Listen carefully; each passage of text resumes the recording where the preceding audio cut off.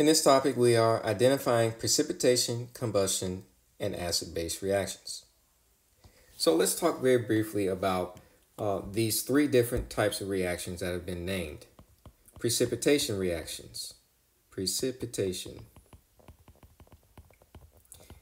In precipitation reactions, we have soluble reactants producing a precipitate. Okay? So all of our reactants, though, the key is our reactants are soluble because they are reacting solutions, and a precipitate will come out, some insoluble compound. Okay, so we have one or more insoluble products. For a combustion reaction, we have a molecular compound, something like methane, for example, reacting with diatomic molecular oxygen. And in a combustion reaction, the combustion of a hydrocarbon, we always get two things: carbon dioxide and water. In an acid-base reaction, much like the neutralization reactions we've seen before, we have an acid reacting with a base to produce water and a salt. How do I know I have a base? Look for hydroxide. How do I know I have an acid?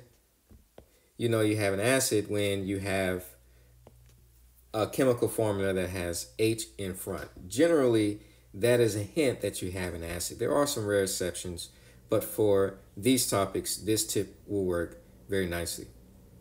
So we have precipitation reactions, number one. For a precipitation reaction, we are looking for soluble reactants.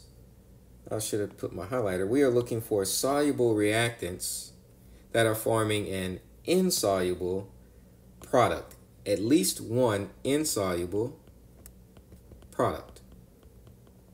Okay, so we have reacting solutions forming an insoluble product. Number two, combustion reactions. For combustion reactions, we have a molecular compound reacting with oxygen to produce carbon dioxide and water when that molecular compound is a hydrocarbon. We will always make the same two products, CO2 and H2O. So when you burn that gasoline in your car, it's octane, it is molecular compound, carbon dioxide and water are byproducts of that. Burning coal, carbon dioxide and water. Burning propane, carbon dioxide and water. Of course, there are other additives in gasoline that you buy at the pump, but these are two products of that combustion reaction. Number three, for an acid-base reaction, when you have a strong acid reacting with a strong base, you will also make two familiar products, water and a salt. So let's see if we can take this information and solve this table here. Let's look at the first reaction. I have methane, CH4, reacting with O2 to produce CO2 plus H2O. Well, I have some hints here. Look at my products, CO2 and H2O. Where have we seen it before? Those are the products of combustion reactions, the combustion of hydrocarbons. And one of my reactants is molecular oxygen. So the hint here and here tells me that I have a combustion reaction in this case. It is not an acid-base reaction. It's not a precipitation reaction, nor is it a combination reaction. And single and double displacement will not apply here. It's not a decomposition reaction either. Let's look at the next one. A solution of sodium chloride reacting with a solution of silver nitrate to produce soluble sodium nitrate and silver chloride precipitate. I have soluble reactants but one insoluble product. Those are hints that we have a precipitation reaction. So this is a precipitation reaction. And precipitation reactions are also double, in this case we have a double displacement reaction or a metathesis exchange reaction.